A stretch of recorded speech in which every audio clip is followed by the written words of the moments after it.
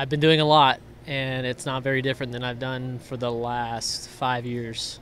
I'd say in 2018, my approach to all this changed, and the people I have surrounding me, and we haven't changed a lot, and it's just continuing to get better in certain ways. And there's things that I still struggle with that are high on my list, and there's other things that are low on the list but really important, and they're in a kind of a constant evolution. So I feel like no, it's what's so cool is that we're not having to change anything.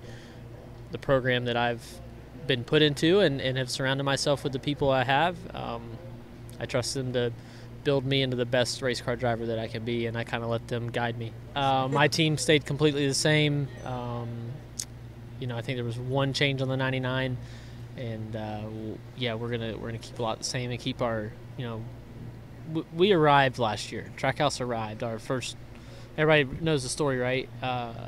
Arriving on the scene as a two-car team, standing on our own 2 feet out of Concord, North Carolina. So now it's about staying here and planting our flag and saying we're going to be here for a long time, and we're going to still do things different, and we're going to continue to evolve off the track, but on the track, that mentality and that competitive level is going to stay at a high mark. Now that you know what to expect going into Los Angeles next week, the LA Memorial Coliseum, how excited are you to get back at that track and take another crack at it? I want another crack. I want to make the race this time, Ross. It's it's wild to think that we went there last year and missed the feature, and that was a humbling moment for us, and it ultimately set up the year that we had, and it was motivating.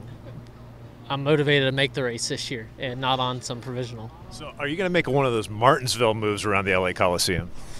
I would be happy to never do that again. I would be happy to just not do that, and let's just go beat them, on the track, not on the wall.